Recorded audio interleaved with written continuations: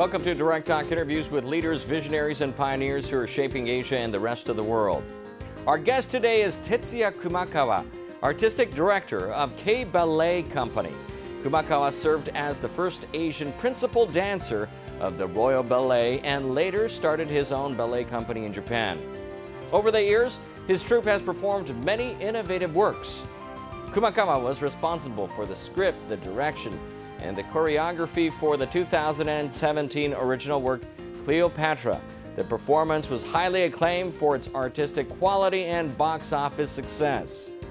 Kumakawa hopes to establish ballet culture in Japan and broaden its base by performing at a world-class level. We asked him more about his relationship with ballet. October 2018. Rehearsals were in full swing at Ballet Company. Kumakawa's company was scheduled to put on a production of Don Quixote in 3 cities across Japan starting the middle of November. On this day, he was providing instruction to young dancers in their 20s who were taking on lead roles for the first time.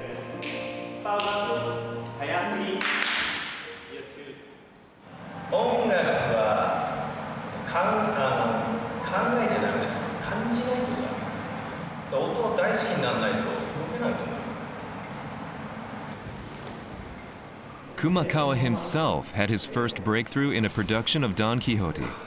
His enthusiasm is infectious.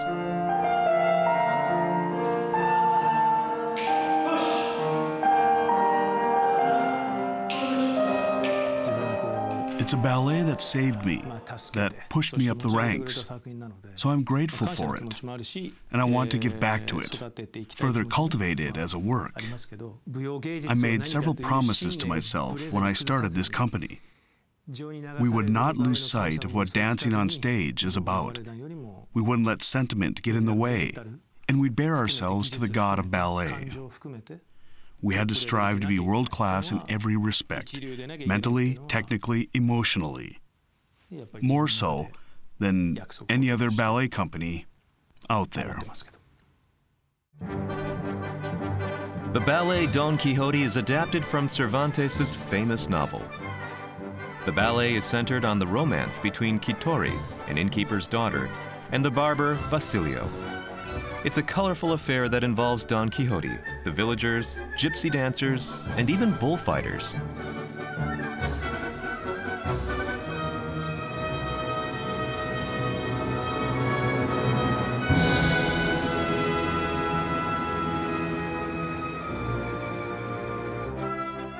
The highlight of the ballet is the high level of technicality on display, with a variety of jumps and spins performed throughout.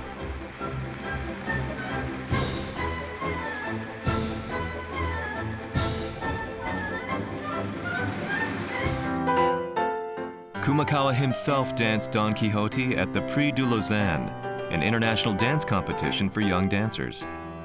The 16-year-old Kumakawa put on a dazzling performance and became the first Japanese dancer to win the gold prize. I wasn't brimming with confidence, but I didn't want to come across as lacking it. I wasn't expecting to win, but I did go for it. At least, that's how I explained it when I was 16. When you're younger, you're trying to explore what it is you want to say through your performance. You want to express your identity, whatever you're identifying with at the time. At the time, in my teens and 20s, I was mostly interested in the technical aspect of ballet, and I saw excelling in technical skill as a necessary step in my evolution. So in that sense, I think that performance is certainly of its time.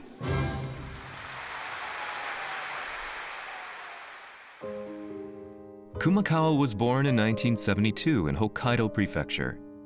He was an active young boy who loved to move his body. He took up ballet because a cousin was taking lessons. He was 10 years old at the time, not exactly an early start for a ballet dancer. As soon as I started taking lessons and learning about movement, I was immediately put under the spell of this intriguing world. This kid, taken with ballet. As a child, I rarely ever had the opportunity to listen to that type of music. There was just something otherworldly about classical music. It sounded fresh to me. I would say, choosing my words deliberately here, there was something addictive about it. I looked forward to my lessons every week. At 14, Kumakawa's talent was noticed by a world-famous ballet instructor, and at 15 he began attending the Royal Ballet School in the UK. He immediately demonstrated an extraordinary jumping ability and expressivity. After winning the Prix de Lausanne, he joined the Royal Ballet at 17. He was promoted to principal dancer just 4 years later, an unprecedented rapid rise. I was driven by ambition as well as a desire to dance. These two things created a synergy that acted as my motivation. When a company gives you an important part in a ballet, it's a sign that your talent is being acknowledged, or at least that they expect great things from you. And I was always driven by this insatiable desire to play all these parts. Classes started at 10:30 in the morning, and the curtain would come down on a performance at 10:30 at night. The next day, we had a different ballet to practice from morning until night. Being a dancer was grueling work. But I was happy. I was young after all, and my body was quick to recover. And just the sheer joy I felt at being able to dance was so great. Over the following 5 years, Kumakawa danced in many ballets as a principal dancer. However, on the cusp of 27, as he was entering his prime, he suddenly announced that he was leaving the company and he returned to Japan. 27 is a critical age. It's when you come into your own. In terms of the Royal Ballet, it's the beginning of the prime of your career, where you have all of these wonderful experiences and build on your foundation as an artist. They expect you to make a name for yourself. 27 is a starting point for a dancer trying to make a name for themselves within an organization. But for me, there was just this drive inside of me. I wanted to seek out more artistic pursuits, and there was part of me that wanted to try to forge a path for myself. Upon returning to Japan, Kumakawa founded K Ballet Company.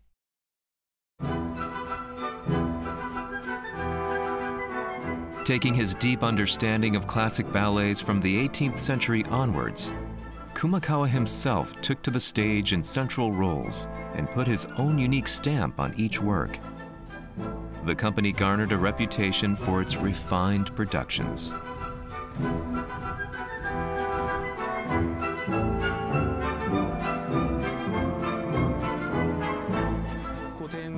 I see it as the responsibility of my generation of dancers to inherit and pass on the beauty and wonder of the classics to the best of our ability. It's as simple as that. It's not about what I want to say. I'm not going to turn all of the classics on their head in service of my company.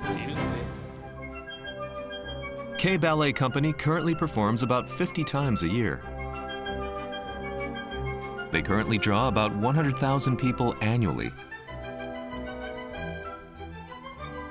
Recognizing that his company was gaining steam, Kumakawa has started to put more energy into original ballets, which he hopes will become their signature works. Over a 100-year history, ballet has maybe 11 or 12 works that are considered classics, and every company puts their own spin on them. That becomes the core of the company's repertory. But then the question is, what is that company's identity? The company needs an identity apart from me. That's where original works come in. In fall of 2017, Kumakawa's company performed a new ballet called Cleopatra, which garnered widespread attention. The ballet is a tale of love and hate based on the larger-than-life historical figure of Cleopatra, Queen of Egypt, and a woman of matchless beauty.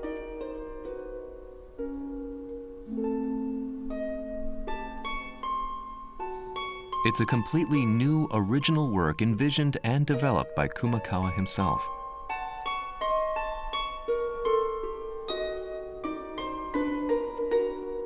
He incorporated new choreography that he'd developed based on his own interpretation of Cleopatra.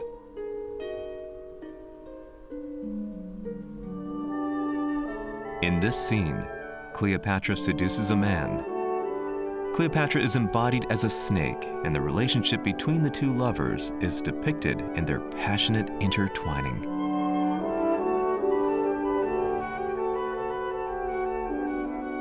In this day and age, it's a challenge to figure out how to depict sex appeal and sexuality.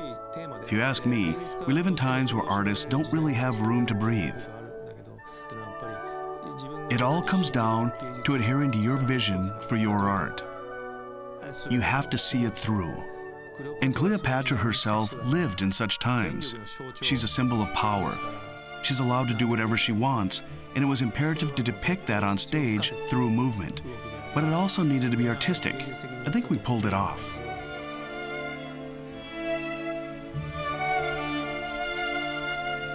Kumakawa was inspired to develop Cleopatra when he came across a certain piece of classical music.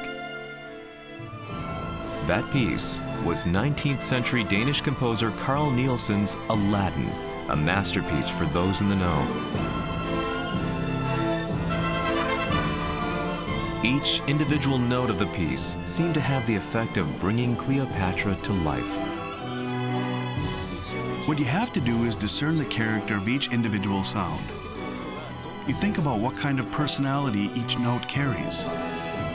That determines what kind of movement should be matched to a given sound. You discern the character of the sounds and project that onto the character. And when the dance and the music matches up, you get this chemical reaction. You get something that speaks to the audience, that feels real to them. It almost feels like that musical piece was created specifically for that choreography. When Kumakawa founded K Ballet Company, he had another major goal in mind. He wanted to cultivate the next generation of dancers in his own way. Young dancers who pass an audition get to gain live stage experience using the same costumes, set, and full orchestra as the dancers in the main company.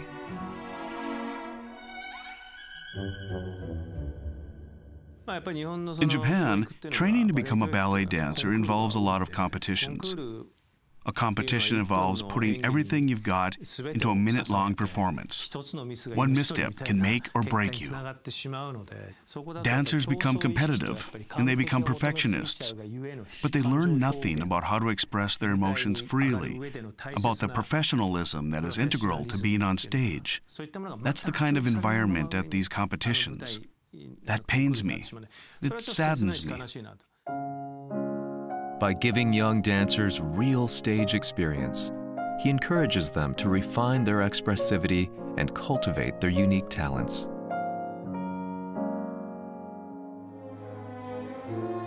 For Kumakawa, ballet is a performance art that combines a variety of elements. As people seek out more and more diverse forms of entertainment, he is exploring ways to make the ballet an appealing destination for audiences. Ballet is not a necessary part of day-to-day life. You don't need to see it every week or month. It could be something you see once a year. But if people could see ballet as something to treat themselves to, something to aspire to, if you could show them how it can enrich their everyday lives. And when I think about how the experience of great ballet can lift you up spiritually and take you to this higher plane, I do feel like encouraging people to come and see what the view's like from up here. Ballet can heal. It's a place to enjoy fashion. It lingers into the wine you might drink after performance. So when you think about lifestyle, about work-life balance, I hope there's a place for ballet in that balance.